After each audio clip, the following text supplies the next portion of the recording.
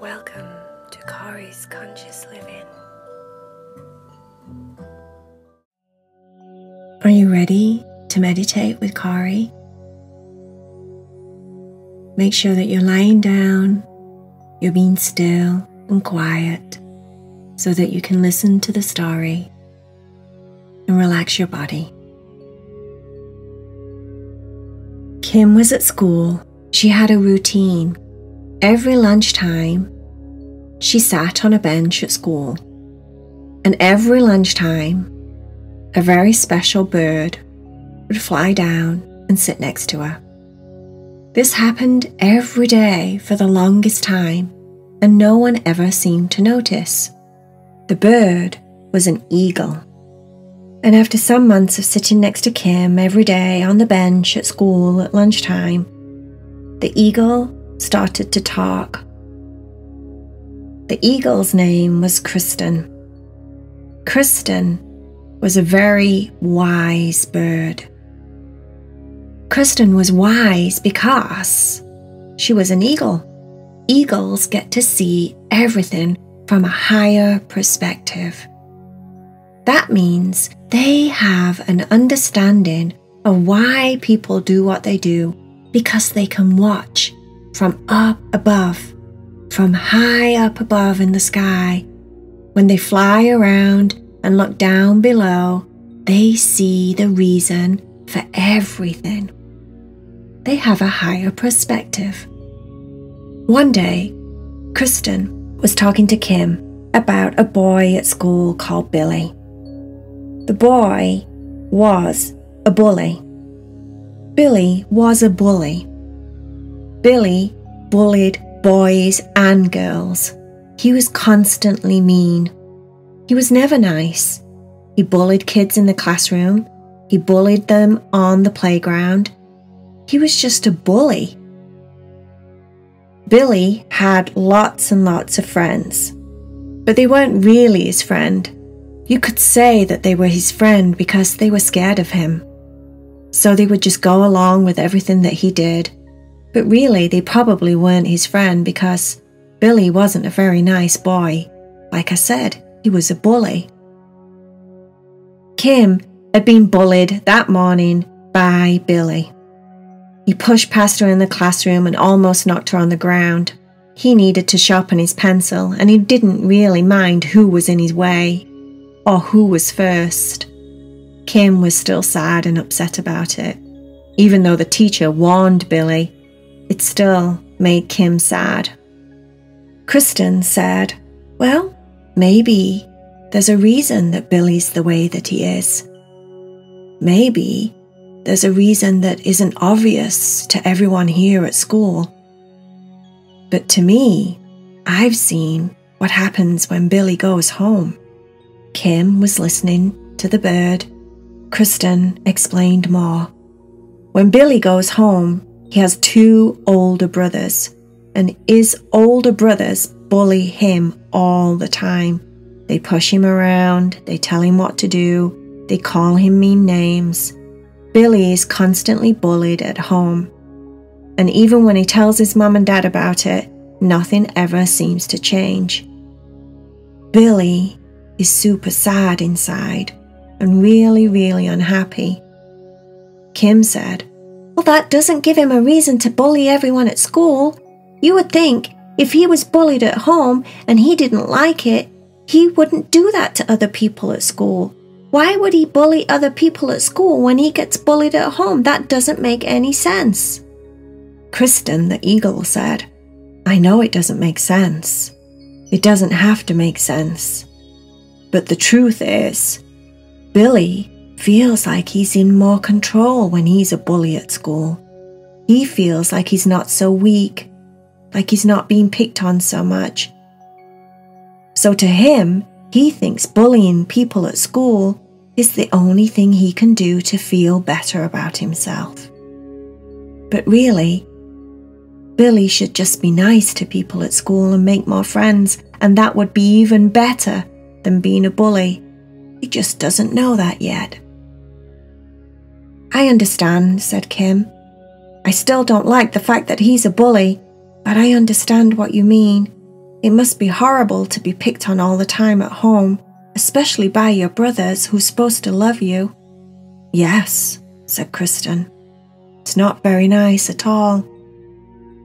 Another day, Kim was sat on the bench. It was lunchtime and she was eating her lunch when Christen came along and landed down by the side of her.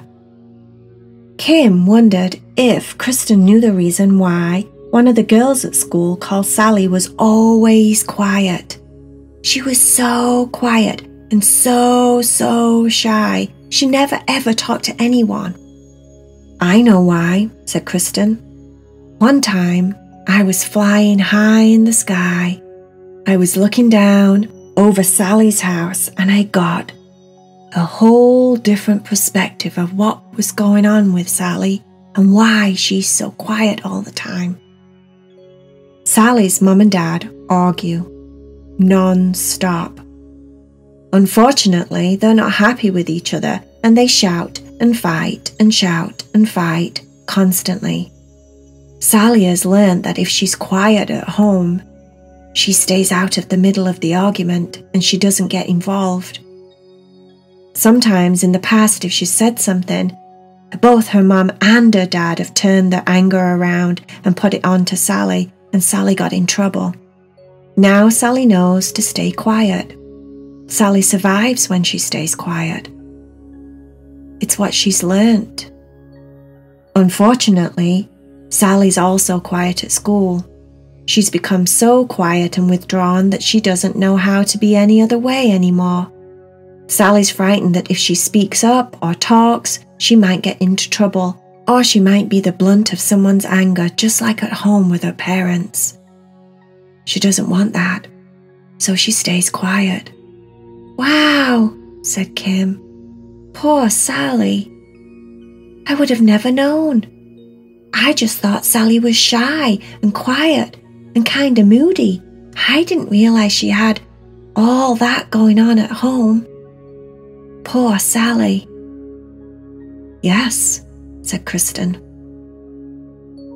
They talked some more about other things, and then Christen flew away, up high into the sky.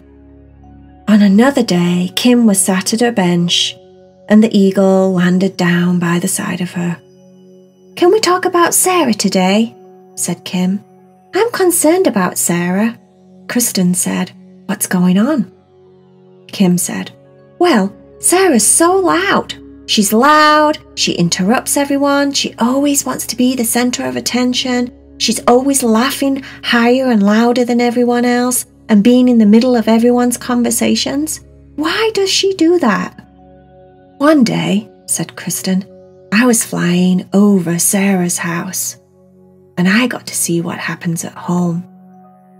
Sarah has a big family. Altogether 7 brothers and sisters. That's a lot of children, all fighting for mum and dad's attention. Sarah's decided that if she's loud, and she laughs the loudest, and she talks the loudest, and she's always the center of attention, Sarah gets her mum and dad's attention. She gets her brothers and sisters' attention. Everyone needs attention, because attention translates to someone feeling like they're loved, or worthy, or good enough to be listened to or heard. That's very important for everyone. Everyone needs to feel like they're good enough to be heard. Sarah doesn't feel like that. Sarah is actually very insecure. That's why she's so loud. She's loud so that she will be heard, and when she's heard, she feels like someone has seen her, and when someone has seen her, that validates the fact that she feels worthy of being heard and translates to, I am likable. I am lovable. Sarah just wants to be liked. Sally just wants to be quiet and ignored so she stays safe. And Billy the bully, well, he just wants to not be bullied. He'd like very much to just be normal. Kim said, "You see everything from up there." Christen said, "That's right. When you get to see from a higher perspective like I do, you gain understanding. You gain an understanding how people act the way that they do, because there tends to always be a reason that no one else knows about. I bet everyone in your class has a reason for being who they are and the way that they act that no one else knows about. That's why it's always good to be compassionate. It's always good to try and be understanding, to not always just react in a way that you think, oh, because that person's quiet, they don't like you, or because that person's a bully, they're just mean, or because this person's so loud and in your face, they're just always noisy and annoying. No. There's always a reason for the way that people act. To be compassionate means to be open and understanding, and maybe see from a higher perspective why people act the way that they do. That's why eagles are very wise. They get to see everything, not just what's on the surface, but what's behind the scenes, what's really happening in someone's life. And that's a gift. And when you can see that, you can understand. And when you can understand people, you can have compassion, and you can be caring and kind.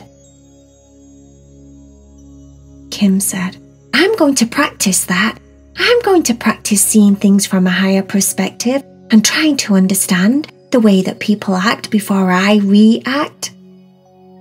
"Good idea," said Christen, the eagle, who was very, very wise. The end.